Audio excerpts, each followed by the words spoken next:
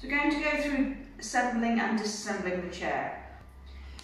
To disassemble the chair, we're going to remove as much as possible. The footrests remove by using this lever here and lifting off the footplate. So this lever here, the footplate will swing in, will swing out, just give it a wiggle and a pull. To remove the wheels, the hub needs to be depressed, the brake needs to be off. You can take some of the weight of the chair off, makes it easier, and wiggle and pull. I'll show you on the other side.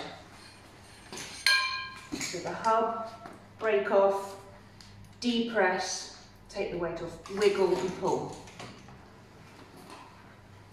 To get the armrest off, this one has a button just here.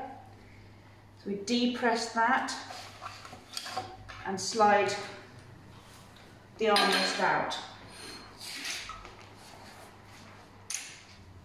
With the button here, depress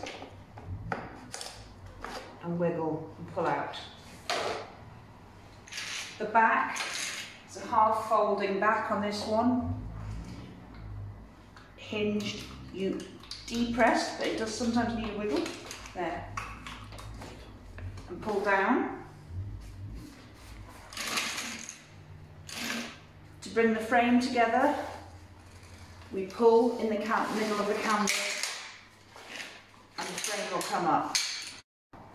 This model has anti-tippers, has a button here which you depress and that will remove. Reduces the length. So to put those back on, simply keep it depressed and release. So depress and release. To put the wheel back on, make sure your belt is out of the way. Depress the hub. Take the weight of the chair. You have to make sure the brake's still off.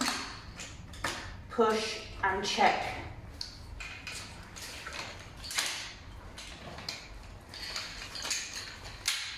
Belt out of the way.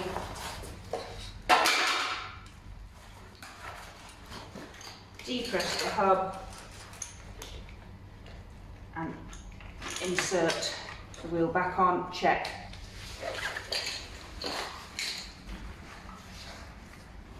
The back canvas, just bring it up until the button clicks.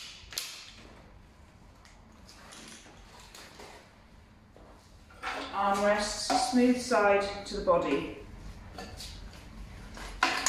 Making sure the belt again is not caught under the seat tube.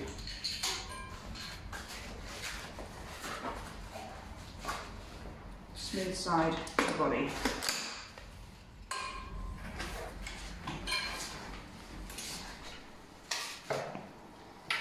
Footrests goes into the aperture and the collar. I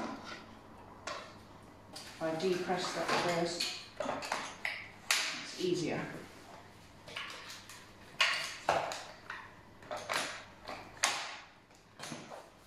So that was an easy fold. Put the plates up, easy fold and easy assemble.